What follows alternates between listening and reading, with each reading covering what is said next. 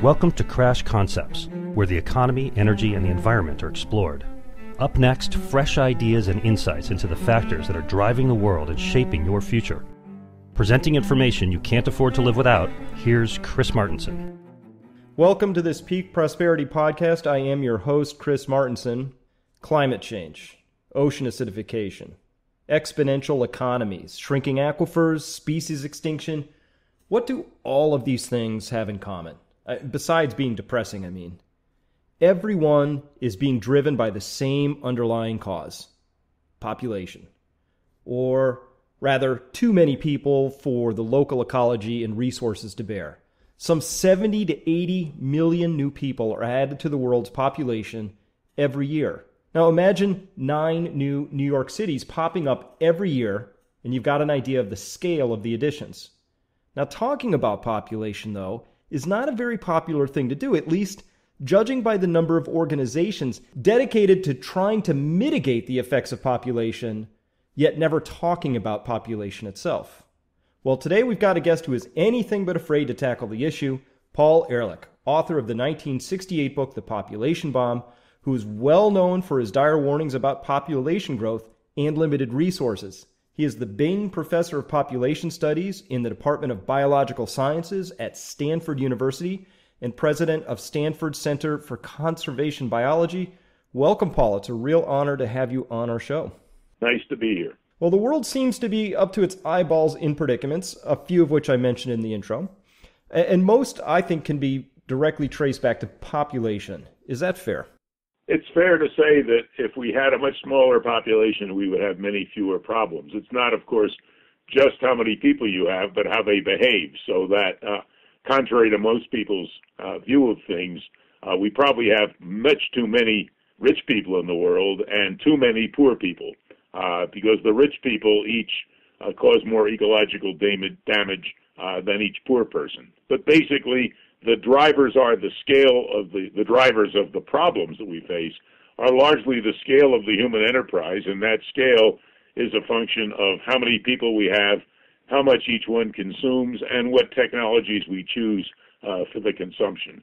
So population is properly discussed as the elephant in the room because it's not properly discussed.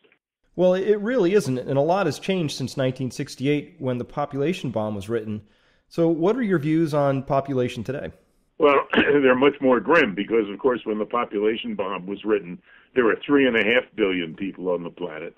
Now there are 7.3 billion people on the planet, and we are projected, and of course the projections may not be followed, to have something on the order of 9.6 billion people 35 years from now. That means that we're scheduled to add to the population many more people than were alive when I was born in 1932. When I was born, there were 2 billion people. By coincidence, I happen to have been the 2 billionth person born. But the idea that in 35 years, when we already have billions of people hungry or micronutrient malnourished, we're going to have to somehow take care of 2.5 billion more people is kind of a daunting idea. And not just 2.5 billion more, but I'm noting as well a lot of trends showing that more and more people are joining the middle class, which is a fine and worthy pursuit, but a middle class person consumes a lot more than a lower than middle class person. So we're seeing not just more people, but more people wanting the good life, as it were, wanting the Western life. I can't fault that. I live a Western life myself, but at the same time, it's obvious that we're already seeing strains at 7.2 billion people. What do you think happens when we go to 9 billion? Well, I think it's going to get a lot worse for a lot more people. You got to remember not only what you just pointed out, but of course each person we add disproportionately causes ecological damage. For example, human beings are smart, and so human beings use the easiest to get to, the purest, the finest resources first. You know, when thousands of years ago we started to fool around with copper was lying on the surface of the earth essentially poor. Now we have at least one mine that goes down almost 2 miles and is mining copper that's about 3% ore, in other words, 97% rock, and yet we go that deep and we refine that much. Same thing. The first oil well, commercial oil well in the United States, went down 69.5 feet in 1859 to hit oil. The one that went off in the Gulf of Mexico started a mile underwater and went down a couple more miles before it had the blowout that tended to ruin the Gulf of Mexico. So each person you add has to be fed from, on average, poorer land, drink water that has to be carted more, pumped from deeper wells or transported further or purified more, have their materials from other poorer resources. And so there's a disproportion there. And when you figure that we're going to have to try and feed several billion more people, and that the agricultural system itself, the food system, supplies something like 30% of the greenhouse gases we put into the atmosphere, and those greenhouse gases are changing the climate rapidly, and rapid climate change is the big enemy of agriculture. You can see that we're really heading down, a road that leads to a bridge that's out, and we're not paying any attention to trying to apply the brakes. I share that view, and I have to ask this. Some say that your dire warnings were so far off the mark in '68. Surely you must be equally off base today, or something like that. How do you respond to your critics? Well, first of all, many of the things that are reported which were predictions in 1968 were actually scenarios. In other words, if you look at the population bomb, it'll say what follows are not predictions. They're little stories about the future that won't come true, but will help you think about it. Recently, some colleagues wrote an article which pointed out that if you are not exact in your timing when you're predicting things that are going to be unhappy in the future, you still ought to examine the predictions carefully and consider how valid they are. After all, in 1934, Churchill said, we have a very short time, only a year or so, to prevent the disaster of the Nazis taking over Europe. Well, he was off by 2 or 3 times, but he was fundamentally right. And I don't worry about whether or not I'm right or not whether Rush Limbaugh thinks I'm wrong, or can't remember the name of the idiot Walker who's running for the Republican presidency and fighting family planning. But as long as my colleagues in science think I'm right, and I have all of my stuff peer-reviewed by the best people in the world, nobody can be absolutely 100% right in all predictions. But both my and Ann's predictions and those of the Club of Rome in the limits to growth, when people look at them closely, they find they're right on the mark. We're having the problems we're predicting. After all, in the population bomb, we talked about whether or not there was going to be climate change and whether that was going to be serious. That was 1968. So I'll stand by my record. Some things if I were 100% right in predictions about the future, then we wouldn't be having this conversation, because I would have bought low, sold high, and probably bought the island of Bora Bora and be living there now with a few close friends and some beautiful young women. And boy, I would petition heartily to join you there. So Anne being your wife, a lot of applications, I know. A lot of people say that they want to join me at my house if things ever go bad, and I let them know that it's a very small club. So I'm not sure. We'll see. So you mentioned Anne. That's your wife, Anne, and I want to talk about a paper that you recently co-authored. It's entitled "Can a Collapse of Global Civilization Be Avoided?" It's a relatively new paper. What's the answer? Well, the answer is yes, it could. I'm very optimistic, as is Anne, about the things we could do. Science has very clearly diagnosed our problem. We know what needs to be done, but the big problem is, will we do it? And we're not doing it now. So I tend to be very optimistic about being able to work hard and probably prevent an utter disaster. But I'm very pessimistic when you look at the people running for office in our country, for example, that will actually do it. And it's a good example, by the way. That paper was published by arguably the most distinguished scientific society in the world, the Royal Society of London. which is the British equivalent of our National Academy of Sciences, and was, of course, heavily reviewed by the best scientists in the world. And so one of the really silly things is that in countries like the United States and Great Britain, and in some of my other favorite countries like New Zealand, Australia, which is our second home, Canada, the scientific community knows exactly what's going on, and the governments are ignoring it. I mean, just consider from the days of Lester Pearson that now we have Canada and New Zealand and Australia run by total idiots, and 15 total idiots lined up to try and run the United States. It's really scary. I mean, the point is, this is now no longer a scientific problem. It's a political problem.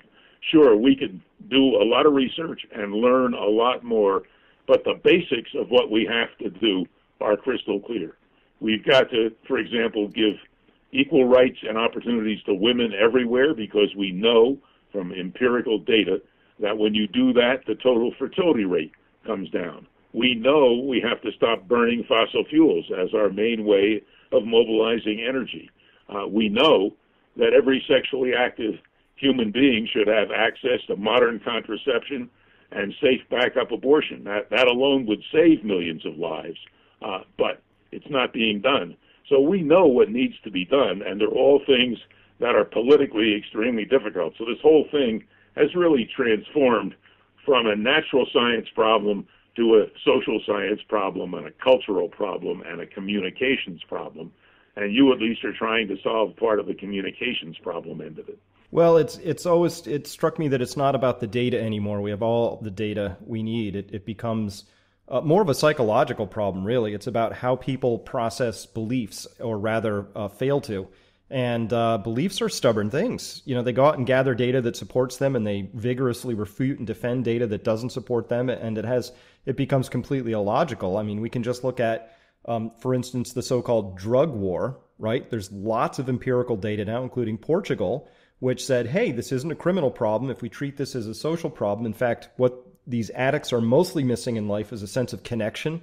And when we can start to help them rebuild that sense of connection to self, to nature, to other humans, look, they no longer have the need for drugs. Boom, their drug use went way, way down, and the total cost of the thing went really in the positive direction for them as a country. We have lots of data on something like that, which seemingly is just about the human condition, not even as tricky as saying, can I empathize with the plight of phytoplankton? You know, that's a step too far. No, it's correct. I mean, the drug war, first of all, everybody with any sense knows we've lost it. So something really ought to be done. But just like with climate change and the drug war, you have people who make their livings or make fortunes out of the other side of it. So if you're a narco-trafficante, you don't want us to solve the drug problem. If you're Shell Oil or BP or somebody like that, you don't want to stop burning fossil fuels. After all, I can't remember, one of the big oil companies knew perfectly well that what they were doing was changing the climate, that it was extremely dangerous, and nonetheless, they have been funding deniers, idiots and prostitutes, who will get up there and say, there's no problem with climate. It's uncertain whether the climate is changing. It's uncertain whether human beings are causing it. Turns out, if you've read Naomi Oreskes' wonderful book, The Merchants of Doubt, it's linearly the same idiots who were paid by the cigarette companies to say it's uncertain whether or not cigarettes were harmful to you, and on and on. I mean, the degree to which people will adopt denial if it makes them comfortable is quite stunning. I'm sometimes amazed by the people who sue the cigarette companies claiming they didn't know it was harmful. I started smoking when I was 6 or 7 years old, and what we did then, this was in the 1930s, I picked up butts on the street with my friends, and we smoked them, and we called them coffin nails. You know, at 7 years old, I and anybody else with any sense knew smoking was bad for you. But if you enjoy something, you go ahead and do it anyway. Now, to make money, I'd like to build on that and talk about then what I consider to be one of the strongest forms of denial that we've got. And it goes like this. My business partner, Adam, and I, we joke about this. We call it the iPhone moment. So I'll be reviewing a bunch of data and I'll say, look, Oil discoveries peaked in the 1960s. That's 50 some years in the rearview mirror. And that's just the data. And people will whip out their smartphones and go, but you're forgetting about these, Chris, meaning technology. Technology is somehow going to save us. It will do something. It will somehow create energy instead of just help us find it. I don't know what their thinking is, but we call it the iPhone moment. And what it's really saying is we have a really powerful faith in our ability to be clever monkeys, and that we're going to clever our way out of that. How do you respond to that? And do you run into this? I'd like to think it was true, but I know that it isn't. In fact, if you send me an email, I'll send you some of the papers you discussed. But the one that the Royal Society published, if I recall correctly, actually goes over the technological fixes that we were told back in 1968 that we were dead wrong because we were going to build nuclear agro-industrial complexes that were going to feed everybody in abundance. We were going to herd whales in atolls so we could feed everybody in abundance. We were going to grow algae on sewage and eat the algae so everybody could be fed in abundance, although I always thought the growers and the eaters would probably be different people and so on. In other words, there was going to be leaf protein just gathered from leaves all over the world that was going to feed everybody in abundance. And we were told repeatedly in those days that there was no problem. We had 3.5 billion people, but we could easily feed 4 billion or 5 billion or 6 billion or 7 billion, on and on and on. Well, here we are at 7.3 billion, and we have roughly 800 million starving each year and 1 to 2 billion micronutrient malnourished to the point where they don't function very well. And so I get really tired of hearing how we're going to fix it for huge numbers of people in the future. And our answer to these people every time has been, maybe so, but why don't you show that you can feed the people we've got today good diets? And they'll say, well, it's just a distribution problem. I said, okay, solve the distribution problem. But the point is, people are starving, and you're still telling us how many more people we ought to have and how easy it'll be to take care of them. We're not taking care of the people of the world today. Who could possibly believe that adding 2.5 billion people in the next 35 years is going to be easy to take care of all of them and feed them? What about feeding the couple billion that are starving today, that are not properly fed today? So, yeah, technology can help in some circumstances, but it certainly has never shown any sign of being able to solve the problem. Basic problem is human behavior, and that behavior includes over-reproduction, over-consumption, not caring for your neighbors, inequity. Again, why don't we solve the problem of giving women equal rights? Should that be so extremely difficult? We can't even get the women sometimes to help with that. If we'd had more women on our side, we would have had an equal rights amendment in the United States. So we're working with the wrong animal. Do you know what a bonobo is? Sure do. Yeah, well, we should emulate the bonobos. For example, they solve their problems, their battles, their disputes with genital rubbing, and I think that's something that we could take up. So for anybody else who doesn't know, it's our closest relative, as it turns out, genetically, and it looks like a small chimp. And they have very interesting group dynamics that if we studied them, I do believe that we might discover something in our DNA blueprint, and there are other ways to resolve conflicts. So maybe we could go that way. For every time. Well, let's.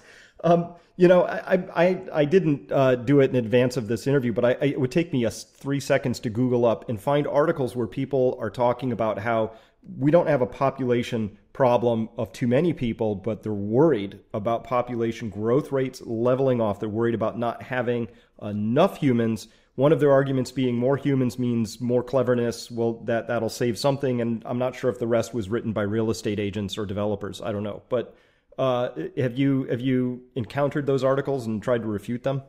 Oh, yeah. You don't even have to try to refute them. In other words, these among others, is a bunch of political leaders in Europe who are worried about the aging of the population.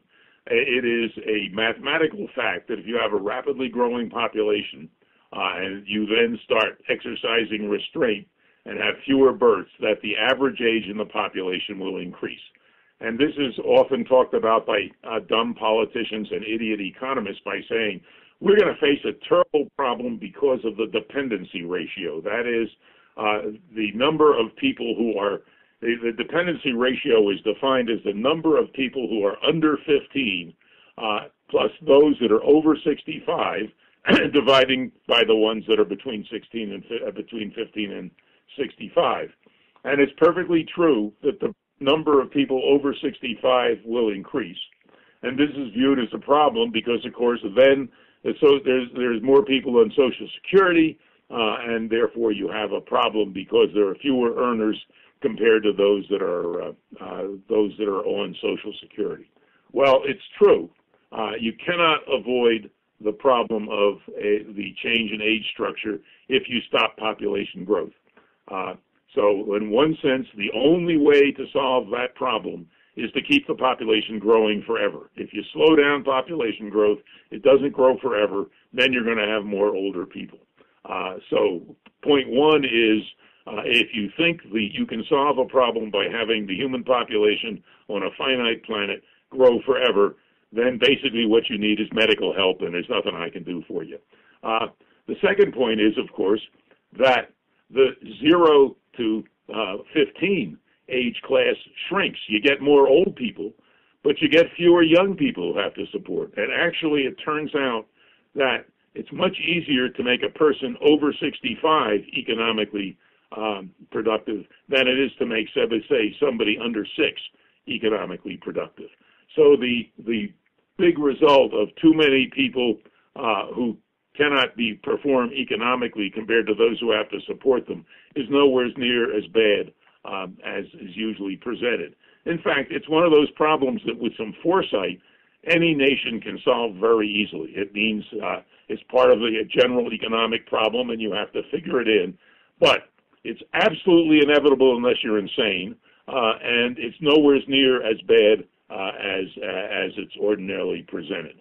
In fact, for instance, if you look at the statistics in countries like the United States, people who don't retire at 65, who remain economically productive, tend to live longer in many circumstances than those that retire at 65. So the whole structure can be changed to solve that problem.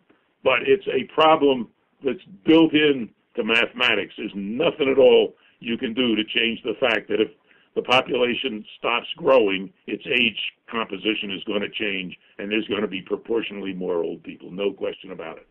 Yeah, it's the math problem that sort of drives me a little bit nuts, because a lot of this seems not even like complex math. It's fairly simple math. I did have the great pleasure of having Albert Bartlett attend one of my talks where I was using liberally from his wonderful talks on exponential growth. And as I look at this, a lot of it feels to me, Paul, like the tail wags the dog, where the economists and all of the people who are invested in the economy have bought into an idea, which is that the economy has to constantly grow. And if it doesn't, it's threatening collapse. That's actually true. That's an observation. But instead of saying, wow, we've saddled ourselves with an economy and a monetary system that's either growing or collapsing, that seems like maybe we should fix that. We're putting everything we possibly can into assuring that we don't have to confront the inevitable reality of that. It seems, is there a better definition of insane out there? Well, actually, Al was great. He died recently, as you probably know. Yeah. But I think he was the one who said that exponential growth is the creed of the cancer cell. There was a very smart economist quite a ways back who said if you could believe in infinite growth on a finite planet, you're either a madman or an economist. And that unhappily remains true. And the interesting reason is there was a study done by Collender and Clammer, two economists, who looked at the training of economists. And economists get essentially no natural science.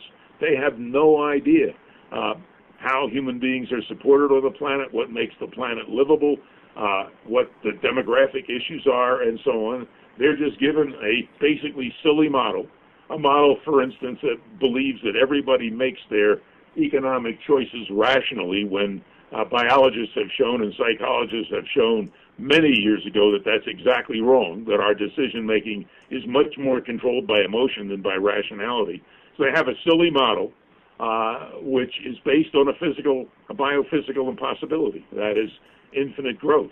But trying to wean them from it, this is, by the way, there's some extremely smart economists who know better, but they're not the ones that are hired by the Wall Street Journal or the Australian or Fox News, so on, to talk to people. So the average economist and even some of the smart ones are absolutely growth fixated, and there seems to be very little you can do about it. I mean, when you listen to any commentator on the economic situation, their cure for problems is never redistribution. It's always grow more. Doesn't matter that the Ronald Reagan's Hood Robin system, which was designed to steal money from the poor and give it to the rich, is still functioning very well. And if you think the rich are going to do something when they control the media and so on, in order to change it, you're whistling in the dark. I mean, you're asking them to stop being the recipients of the money being stolen from the poor. Well, come on. What are the chances? I'll tell you, I totally agree with all of that. There's a background reason for why I do what I do. And I haven't shared this very widely, but one of my habits in life is that if I ever am driving along or I'm on a bike or anything and I see a turtle in the road, I will get off and get out and I will move it in the direction it was traveling to help it across the road. And there was a period of time around 2003 or 4 where I realized I hadn't stopped in almost 10 years. And it wasn't because I had just driven past turtles and I'd stopped caring. It was I hadn't seen any. And this is in New England, so there are wood turtles, box turtles, sometimes some snappers, painted sliders, things like that. And it suddenly occurred to me that in my lifetime, what was a very common thing, which was finding and seeing turtles, which were a big part of my childhood because I was just playing outside all the time, they were suddenly disappearing. And I realized, oh my goodness, I would love to do something about this. But I'd realized that, if you labeled yourself as an environmentalist, all of us, there's a lot of baggage associated with that. So one of my thinkings was, how do I communicate this concern in a way that I can begin to talk about it? And one thing led to another. Next thing I know, I'm talking about the economy because everybody cares about their pocketbook, and that's true. But once you start to crack open one set of belief systems, which is, hey, did you know how money's created? A lot of people don't know. And you say, look, it's just created out of thin air. Even people who are international bankers have said, I had no idea, right? It's astonishing. It's a simple thing. We don't teach it in schools for obvious reasons. It's kind of a dangerous idea to get out there. So I'm looking at a piece of work that you've done recently, and I want to talk about some of this data because I think this really is part of I know a lot of people who are very anxious right now without really knowing why, and I'm going to suggest something a little goofy, which is that on some level people are aware that we're killing the planet and we're part of that planet. We're organisms of, by, and for, and with it. And I think that when we're basically eroding our primary support structure, that feels uncomfortable, and it should, right? So you've got a paper out recently, co-authored one on the 6th mass extinction. I've seen a lot of the headlines. What I saw in your paper was that you were looking to put numbers behind the claims and observations. And I'm looking at one of the charts produced in that paper, and it shows 5 lines on it. One is for the background rate of extinction, and 4 others show the actual extinction rates for bird, mammal, vertebrate, and other vertebrate classifications. And so that background line, it's low and steady and linear, and the other 4 lines are all hockey sticks. And they seem to align quite well with the human population curve if I were going to superimpose it mentally on there. Is that the prime conclusion of this? A, that we've got these horrific extinction rates, and B, that we can tie it to humans? Well, the claims have been made in the past. Of course, biologists have been very much concerned about the extinction rates now for about 40 or 50 years. But it's very hard to get accurate data to make really detailed comparisons of the background rate, which is simply the rate between the mass extinctions. In other words, we know actually when you had your original geology course and you learned about the Triassic, Jurassic, Cretaceous, et cetera, those boundaries in the geological record are mostly extinction events. That is, people named when you had a layered record of fossils. When the fossils changed suddenly, the makeup of the fossil community, that was a good place to name the end of a geological period. The most famous recent one, and I say recent in quotes, is the one about 65 to 66 million years ago, when all of the dinosaurs except for the birds were wiped out, along with a lot of the rest of the organisms of the planet. And as probably most of your listeners know, there's good evidence that it was caused by the collision of an extraterrestrial body with the planet, which caused basically a nuclear winter over the entire planet and wiped out, among other things, I say, the dinosaurs.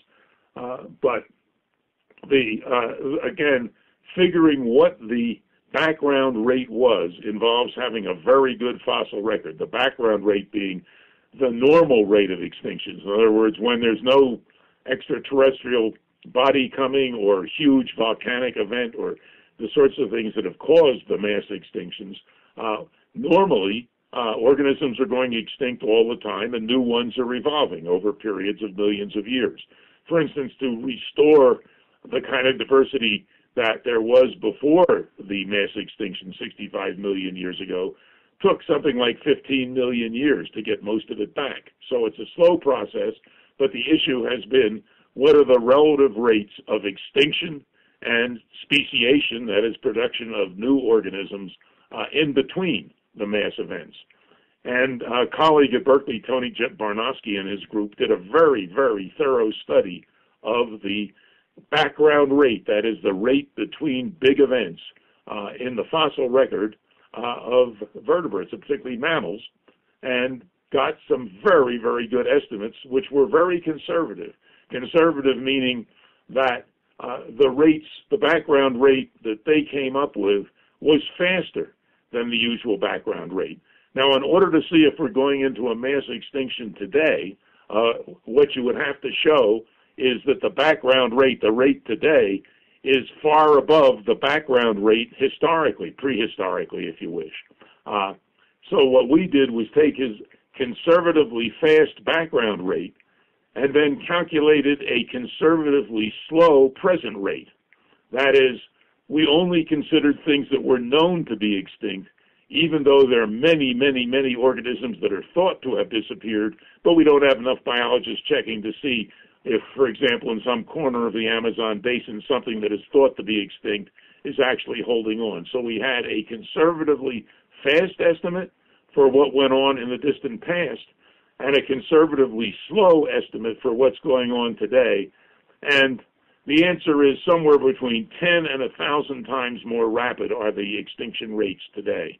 In other words, a vastly more rapid rate than occurred in between the mass extinctions in the past, and that indicates that we're having a mass extinction today. We're starting a mass extinction, and it's very easy to see why. First of all, we're observing huge numbers of population extinctions. The rate of extinctions of populations, not different species, but populations within species, is now obviously thousands of times faster than the rate of extinction of species. The one estimate that came out recently is that in the last, I think it's 50, 60 years, we've lost half of the wildlife on the planet. The rates are horrendous, and we're not doing anything about it, even though those other organisms are the working parts of our life support systems. In other words, we're sawing off the limb that we're sitting on, and we now have very conservative estimates of how we're doing it. And you probably have noticed other things. If you're a Northeasterner and have you been around for 40 years yet? Yep. Well, remember in the old days, you used to get these beautiful silkworm moths that would come to lights. And when I was a kid in the Northeast, I used to go out and find their cocoons, take them home, and you would have this absolutely gorgeous moth with maybe a 7 or 8 inch wingspread emerge from the cocoon. They're basically all gone now, wiped out by parasites that we've moved in to try and control other moths, and probably by street lights, which attract them and kill them. Biodiversity is going, but biodiversity is the working parts of our life support systems. The bats are disappearing from a disease. Bats control huge numbers of not only agricultural pests, but also disease-bearing organisms. The one of the reasons we're having more and more trouble with various viruses is that the bats that normally control the mosquitoes are disappearing. We are lacking the pollinators that we need. There's been a lot of publicity about that. And if we lose the populations of honeybees that now substitute for the other things we've wiped out in North America, it'll cost us something like $15 billion and greatly reduce the nutritional value of our diets. But the pollinators are going, the bees are in deep trouble, in part because we're using a new kind of insecticide that hits them very hard. So you don't have to imagine why we're having this mass extinction. Human beings are destroying habitats and over-harvesting organisms and poisoning the planet. And guess what? We're killing off the other living things. Sorry, I had pneumonia and my voice disappeared, so I'm having a little trouble. Oh, well, thank you for your resilience and keeping on with it, the interview.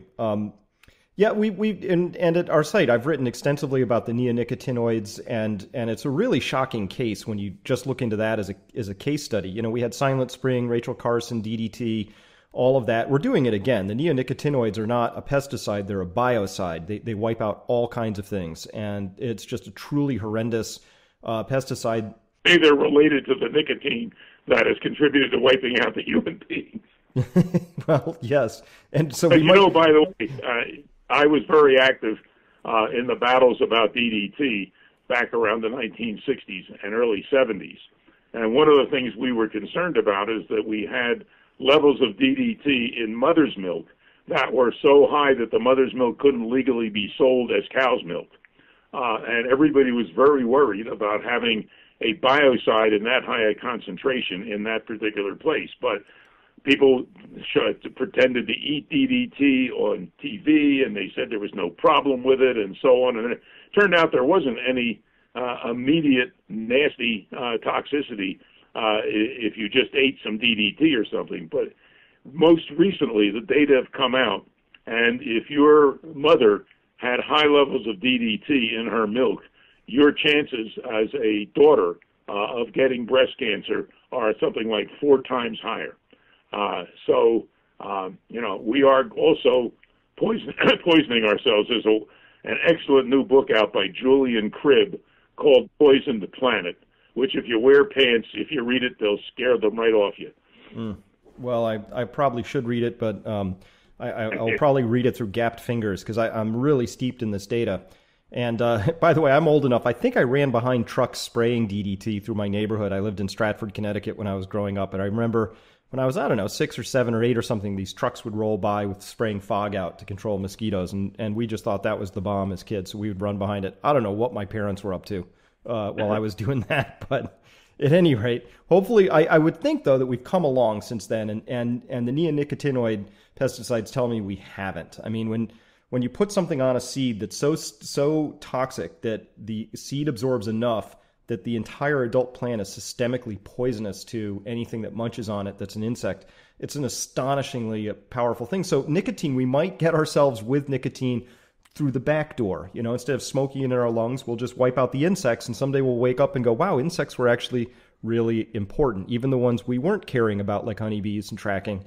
But it turned out that the midges and the other things and the ones we forgot to even name were equally important, that we live in a highly complex ecological system. We've got a very highly complex economic system, and the keepers of the economic system are pretending like it's the only system that matters. All the rest can be ignored, and your message is maybe not. Exactly. There is an organization which certainly you and many of your listeners might want to join because it costs nothing, and it tries to keep all of these issues in focus and focus on the big things like the scale of the human enterprise. It's called the Mob. I don't know if you ever run into it, but you can find it at mahb.stanford.edu, mahb.stanford.edu.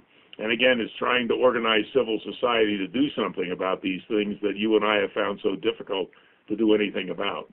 Great. Now, in the minutes we have left, I'm wondering how we turn this to. I want to start with the title of a book that came out recently that you're featured in and part of. It's called Hope on Earth. First off, let's talk about the book real quickly, and then I'd love to hear your ideas on what we can do.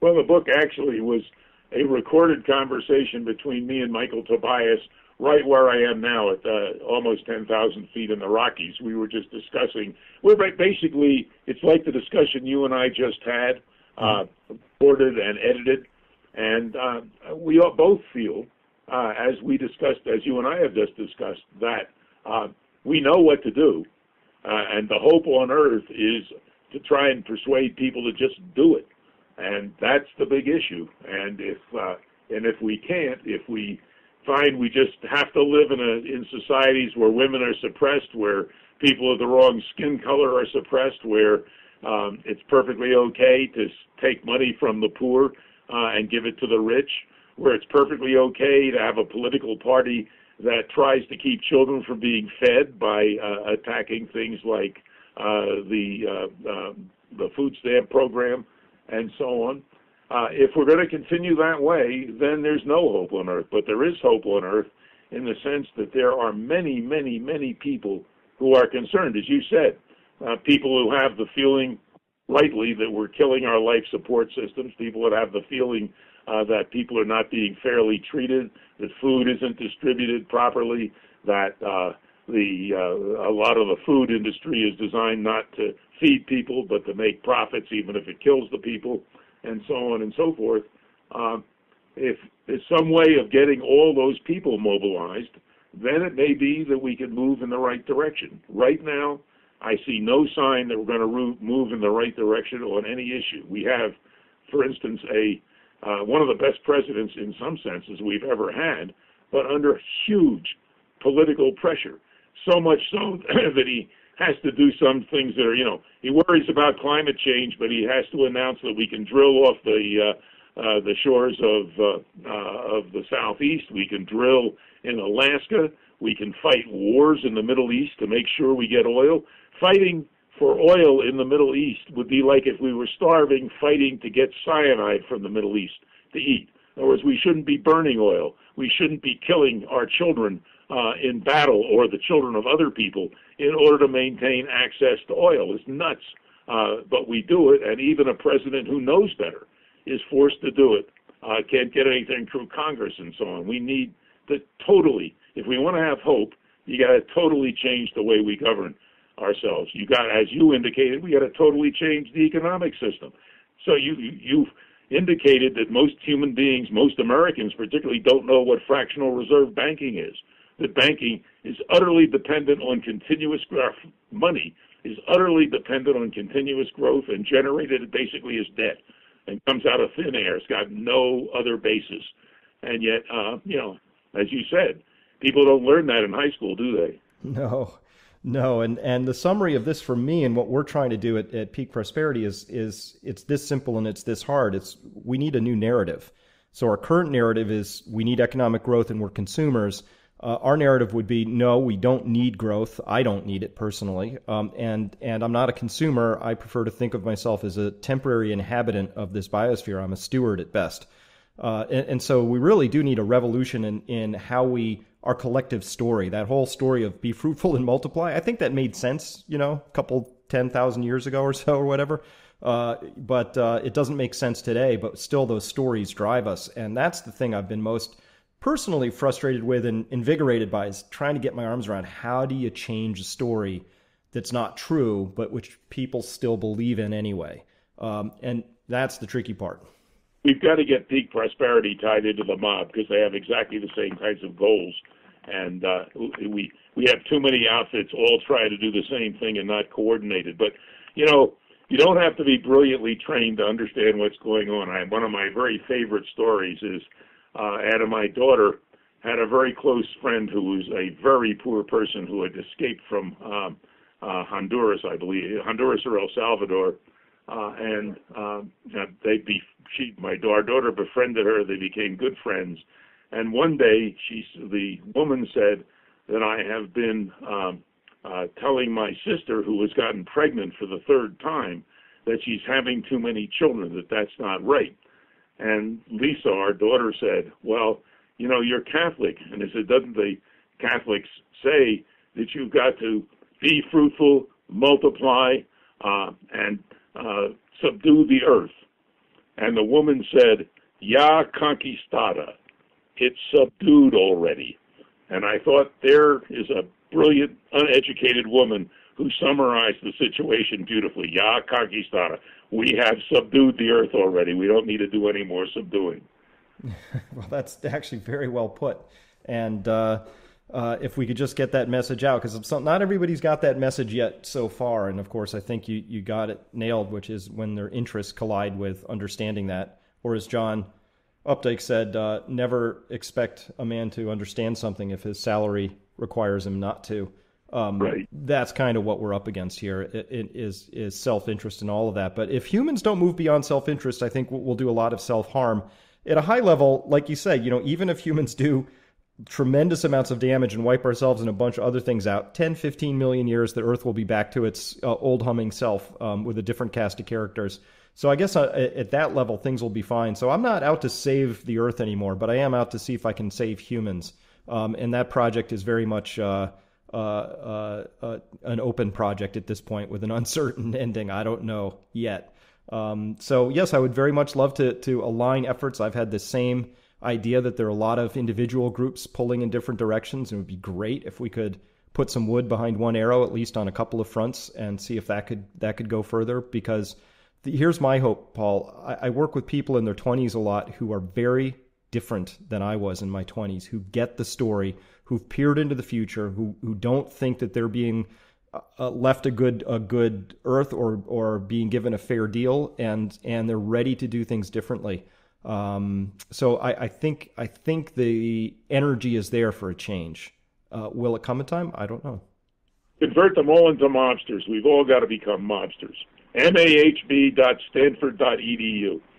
We'll put the link right at the bottom of this, and we'll make sure people go there. I will check it out myself, and we'll see what we can do. And I want to thank you very much for your time today, and really appreciate it. We'll stay in touch. Thank you. Take care.